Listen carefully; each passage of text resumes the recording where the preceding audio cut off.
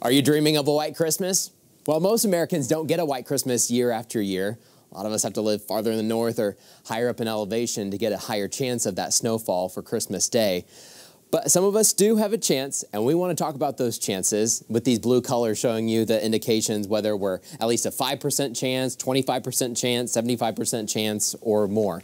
So let's take a tour across the United States. Most Americans get a green Christmas year after year, but a few of us have a little bit higher of a chance. Let's start in the Northeast. Usually you've got to live closer to the Great Lakes or higher up in the elevations to get a higher chance of snow. That darker color showing you the 75% chance or greater, especially for upstate New York, mainly from Syracuse northbound, Watertown, Pulaski, and then headed north into Adirondacks. Also the Green Mountains and the White Mountains in the Northeast and New England. We have a decent chance of having white stuff on Christmas Day, whether it's at least an inch left over from a previous snowstorm or fresh snowfall.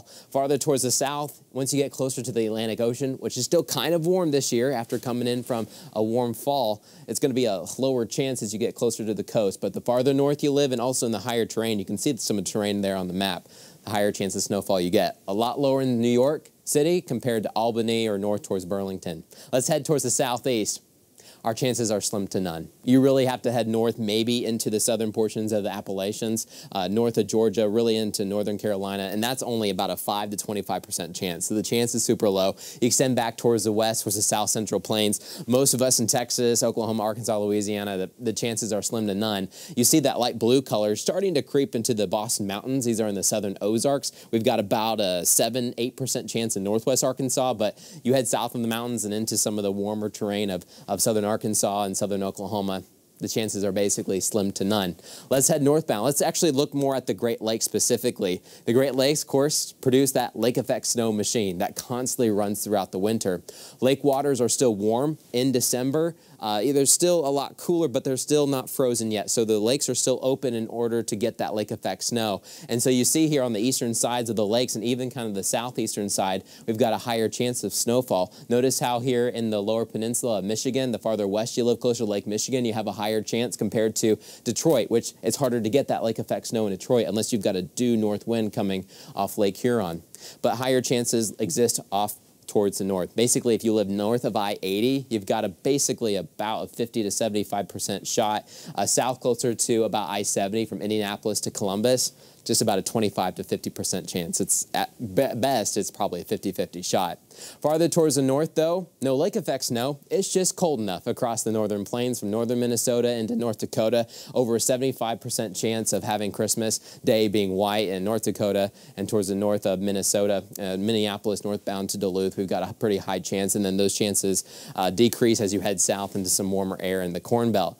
The Pacific Northwest is interesting because it really all depends on your placement in terms of how high you are above the ground. The dark blue color showing you some of the highest terrain that we have in the Rocky Mountains and the Cascades. Notice for Seattle, we really don't get a chance for snow. You have to go up higher into terrain levels, even throughout the whole winter, not even just Christmas Day. You've really got to go up high in elevation to get that higher chances of snow. A couple of high peaks just west of Seattle. Getting close to the ocean, we have some too.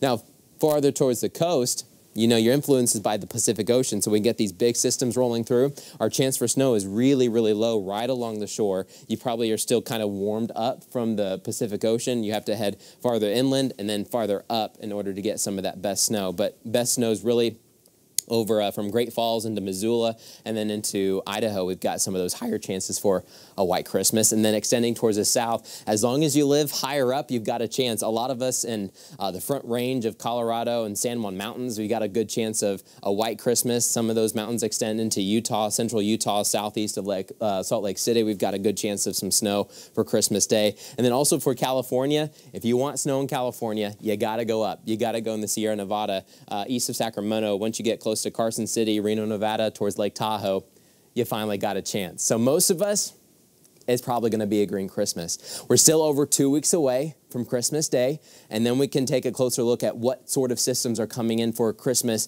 2021. But on average, of course, you've got to live farther towards the north to get a better chance of having the white stuff on Christmas Day.